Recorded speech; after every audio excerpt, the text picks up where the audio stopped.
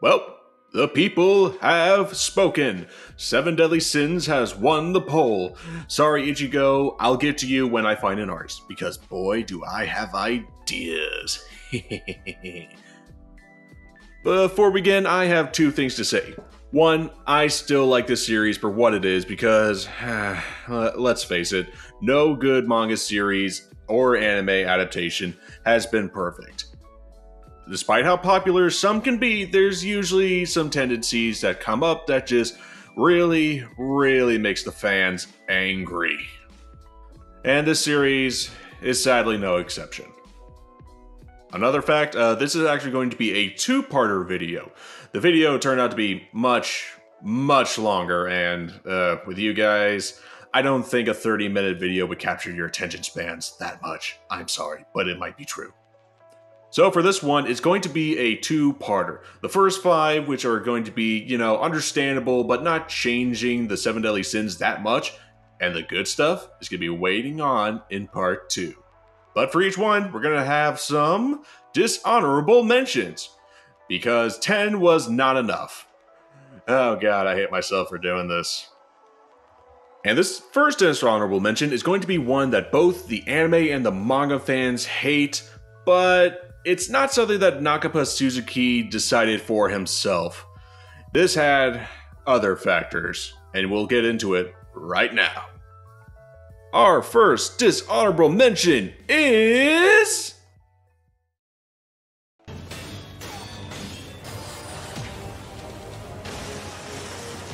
Yeah, the animation from the last few seasons of the series. I mean, it's not Nakaba's fault. It's A1 Pictures. It is their fault. For those unaware, 7 Deadly Sins was originally done by A1 Pictures. You know, the guys who do Sword Art Online. The animation was great. It was fantastic, even. This is why the first 2 seasons of the anime are considered the best. Because once this movie came out, and it did not meet the numbers that the studio was hoping for, and because A1 Picture had to pick out which studio to drop, because, budgeting, 7 Deadly Sins, it unfortunately got the short end of the stick and was kicked off because, hey, the movie was clearly a good excuse. But hey, go back to making more Kirito, cause why not? The production rights soon went to Studio Dean, that studio that made Konosuba. I think I'm pronouncing that name right, am I? Let me know in the comments. Anyway, when this studio picked it up, they had less than 1 year to get the season animated, and they tried. Badly. Very badly. The animation looks unfinished, there's barely any shading, and the censorship. It is terrible. At least with A1, they went all out with the blood and gore and just not leaving out any details. But this one, oh my god, what were they thinking? White blood? Black fog? What? No! Just freaking no! Big bucket of no. I mean, god, Dean, this is why people, specifically the fans, do not trust you anymore. I count this as a dishonorable mention because it's not a choice that Nakaba Suzuki made himself for the story, but rather it's just something that the studio did in such a short amount of time. On the small plus side, it got a lot of anime-only fans to switch over to the manga to see how Escanor vs. Meliodas should have gone. When fan animations are doing better than the studio, you know you messed up. With that tangent out of the way, let's finally get into the numbers. Starting off with number 10.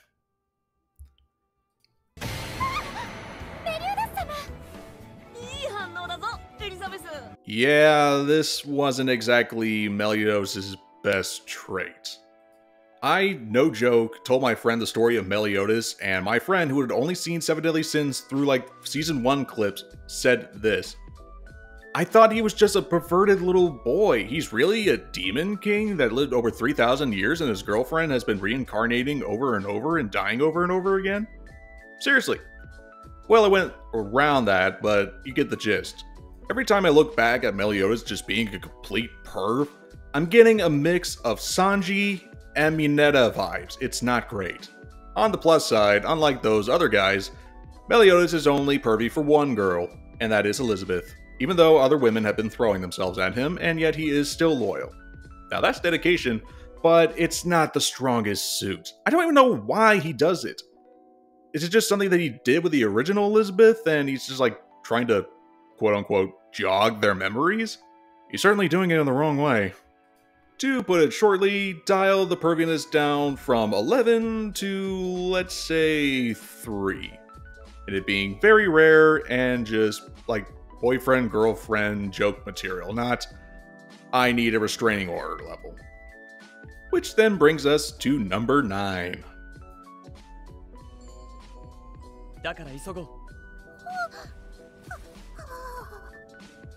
Despite this being an action shonen, it is a little bit more on the romantic side. Most characters in the series have romantic interest and romantic side stories. For most people. Sorry, Escanor. Meliodas and Elizabeth are basically Romeo and Juliet taken to the extreme. Deanne and King's relationship is based on memory of the heart rather than memory of the mind.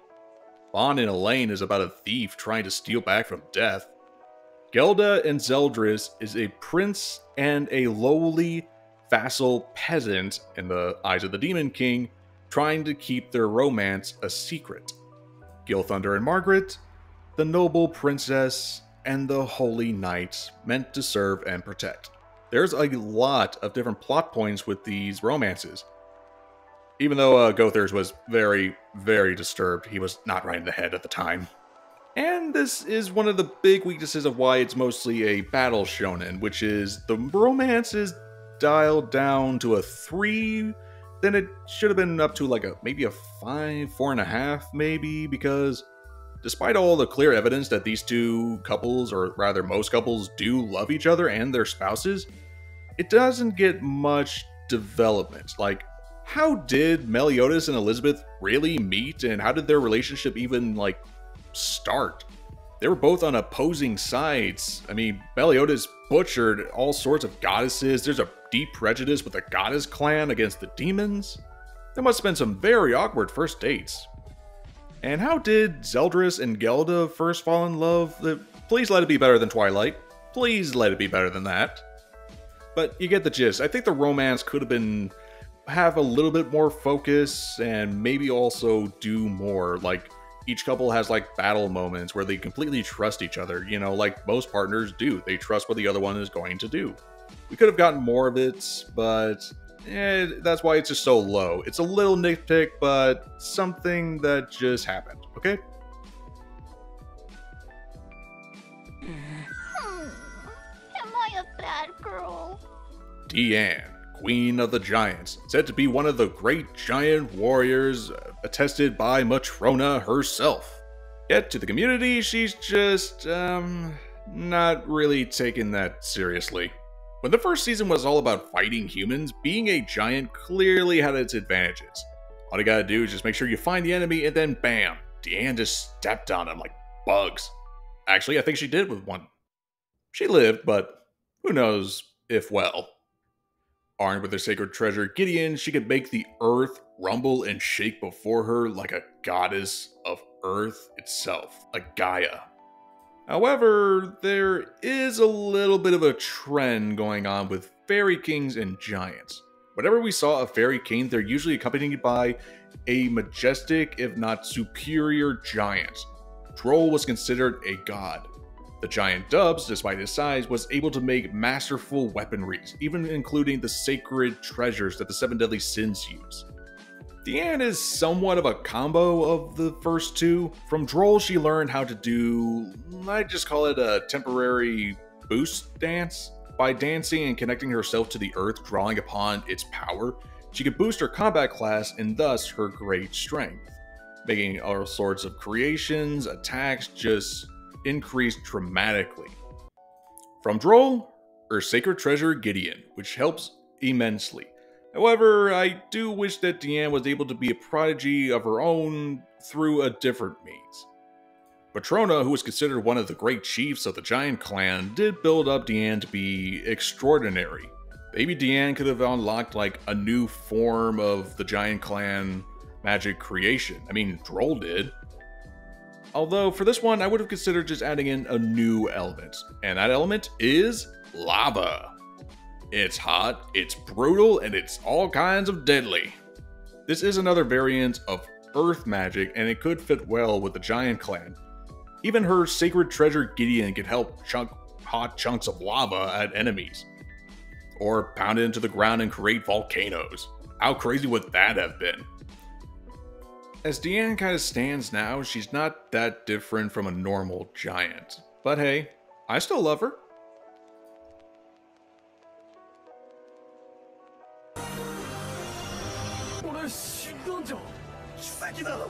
Wait, another girl in need of change? How dare you? Are you sexist, sir?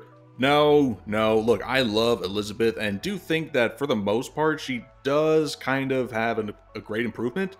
It's just that, well, this is the daughter of the supreme deity, a being who is said to be as strong, if not greater, than the 4 archangels. She has the epithet, Blood-Stained Ellie. And yet she is just mostly a healer, and she's not really much of a fighter. How did she get that nickname if she's too afraid to fight? There's nothing wrong with being a healer. After all, a healer is just as important as the leader. They keep the members from dying, after all, and to continue the fight. However, I do think that Elizabeth should have had more chances to shine with her arc powers. Who knows what we could have saw from it?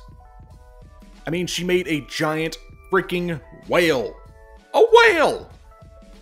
And this was practically her holding back. Elizabeth, what the heck?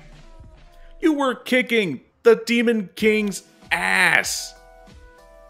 This is... Alright, look, I still love Elizabeth. I think she was still okay, but she could have just done more in battles and could have just toughened up. I mean, Meliodas is still a little bit of a jokester, and yet when he gets serious, people get scared. So imagine if Elizabeth got serious and, you know, that'd be all sorts of conflicting. Sweet little Elizabeth turning into just a savage? Now that's terrifying. Maybe there's a reason why Tristan fears his mother.